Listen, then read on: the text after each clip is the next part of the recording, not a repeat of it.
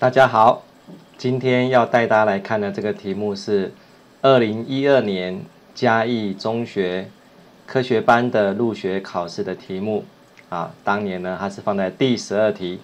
那一样呢，如果你想要自己先想过啊，可以利用这个时间呢，先把这个影片暂停啊，来想一想这样的一个题目啊，你自己呢会怎么样来做？好，题目是这样子的：圆内接正 N 边形。A1、A2 一直到 AN， 若对于某一正整数 k， 其中 k 小于 n， 使得 A1、A2、AK、AK 加1是面积为6的矩形，且正 N 边形它的面积是57，求这个 n 是多少？好，他给了你一些讯息，最后呢，回头来问你。这个正 N 边形到底是正多少边形？这个题目的解题要诀，第一个就是圆内接正 N 边形，其实就是这个圆的 n 等分点。那既然它是圆的 n 等分点，我们在想题目的时候呢，可以想象一下，这里有一个圆，我把它画在直角坐标上。然后画好以后呢，它会有 n 等分点啊，所以呢，我们在画的时候，不管你怎么样的画，好，比如说我从这里开始，这个叫 A1， 这个叫 A2， 好，以此类推，一直画到 AN 为止。那第一个条件是 A1、A2、AK、AK 加1。它是面积为6的矩形。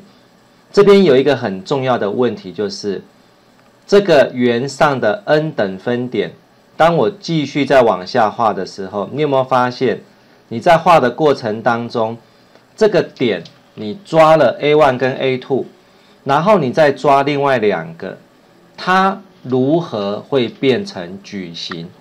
关键在于矩形这2个字。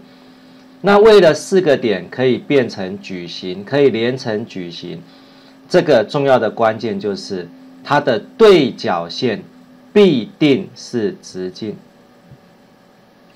如果它的对角线并不是直径，你会发现它就连不成矩形。所以这个题目的解题关键就是它的对角线必定是直径。这样子的话，待会这4个点。好，所连出来的这个才会是矩形。那这样听懂了吗？那现在呢，题目告诉你它是面积为6。那相信呢，如果你的数学几何概念学得很好，你会知道这4块的面积都一样大。所以每一块是多少？就是6除以4。所以每一块都是3/2。那现在呢？现在题目告诉我们，它是 N 边形，对不对？所以呢，表示什么？表示原本的地方，如果我每个点都把它真的连起来，好，如果你真的把它都连起来，你有没有发现，其实每一块它都是一个小的三角形。那请问你，这一个正 N 边形，它总共是几个这样小三角形？是不是 n 个？因此，这 n 个小的三角形，它每一个的面积都是3/2。那全部的面积，题目告诉我是57。所以我们是不是快要解完了？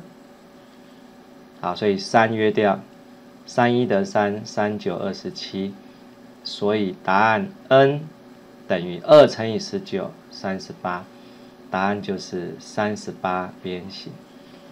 你刚刚有做出来吗？一样呢，也欢迎大家看完这个题目呢，一起来加入讨论。那如果你觉得这样子的解法很棒，你也可以呢帮我按个赞哦。今天就到这边，我们下次再见，拜拜。